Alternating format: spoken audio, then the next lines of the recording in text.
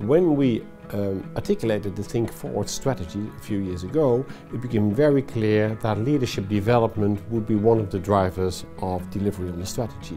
Now, how to do that for 6,300 people? That's many people.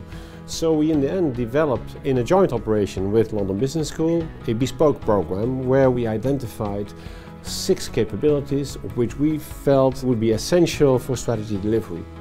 The foundation of the success is how well we have identified the capabilities we need to work on and how we have designed those exercises. It's a nice variety of means of delivery. So there is the classical classroom teaching, there are the face-to-face meetings, and there is the online stuff that gives us a showcase of how good executive learning can be.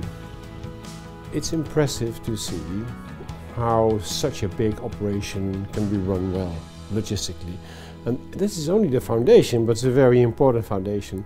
We had to get to know London Business School, they had to get to know us, and although I appreciate that deep experience, getting familiar with the vernacular of a company, with how things are being run, that does take time.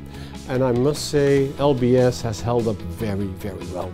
I really like how dispassionately we have identified what capabilities we needed to build for our top management, rather than dreaming away about leadership. Then we were really impressed with the capability level of the moderators that were from London Business School and with their plenary speakers. Between 2015 and 2017, exactly the stretch of time when we started working with LBS, all the indicators that relate to leadership have gone up dramatically. In our view, this business and its transformation is led by our managers. But underlying that, as I have found out along the way, is building on self-awareness of leaders is probably the embedding of any improvement in effectiveness you can get.